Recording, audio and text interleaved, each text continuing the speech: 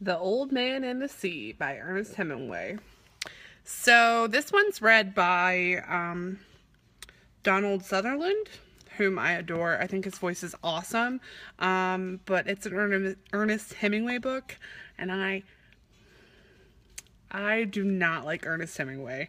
I think that his books are boring. I think that if I were a man, maybe I would understand them because all of my guy friends love Ernest Hemingway, except for me.